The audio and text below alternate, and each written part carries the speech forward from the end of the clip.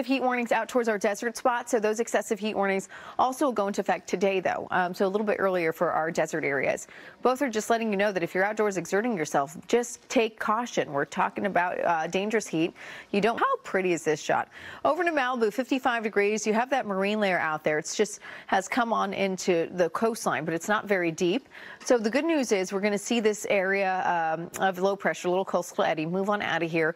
We get back some sunshine for the afternoon, and it should look really nice overall. 55 degrees if you're heading out into Malibu today. Now, here's what it looks like as far as your airport is concerned. If you're traveling anywhere this weekend for Father's Day, most of the hubs, no delays at the moment. So we're looking good. And it is going to be windy. So I want to mention this because specifically today, Lancaster, Palmdale area, you're going to see an increase in wind velocity as we get into your afternoon, and it'll stay quite windy as we get into the evening. You're used to that. However, the winds that are going to be really picking up will happen between Saturday and Sunday night, and that's when we get into a high wind warning. We're talking about 65-mile-per-hour wind gusts. I mean, it is going to be dangerous wind there.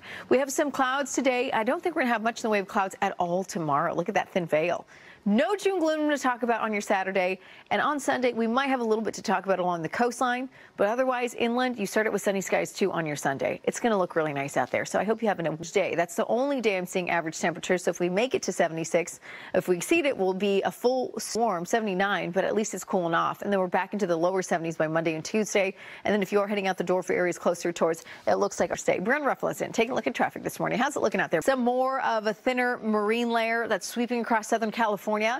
This might be the last of it for the weekend. At least Saturday looks a whole lot clearer. So I think we're going to start out with some sunny skies for your morning start, which has been just non-existent the last, I don't know, it's been weeks now. This is what it looks like right now in the live Mega Doppler 7000 HD. We have heat advisories out towards the Inland Empire. We have excessive heat warnings out towards our low desert spots. Both of these are just letting you know that if you are outdoors exerting yourself, to take plenty of rest breaks, drink plenty of water. You don't want to be outside doing too much for too long. Certainly can be a danger to your health. And then you head out towards areas of our desert weather out there. So about 27-mile-per-hour wind gusts happening as we get into your afternoon, and then we'll keep those 20s to teens all the way through the overnight period, and then the winds really pick up by the time we're heading into your Saturday night into Sunday. Now, this is a cloud layer that we're looking at right now. It's going to peel away pretty quickly, so I think we're back to sunshine for a wonderful Friday with Father's Day rolled into the weekend. On Saturday, we do have a little bit of that cloud coverage, a thin veil of clouds right along the coastline today. That should peel away pretty quickly, and you'll notice that our inland areas, no June gloom to start out the morning for Saturday. And then it's gone out of here very quickly for the coastline, if it does even develop. I don't think it will.